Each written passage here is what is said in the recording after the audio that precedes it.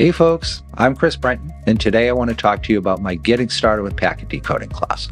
What makes this class special to me is that I've tried to bring a real security spin to learning about IP and how it communicates.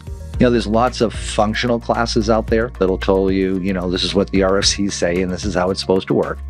But what I like to go after is, here's how the attackers have bent the rules. Here's a certain fields you can look at that'll help you identify what operating system was it that was transmitting that information.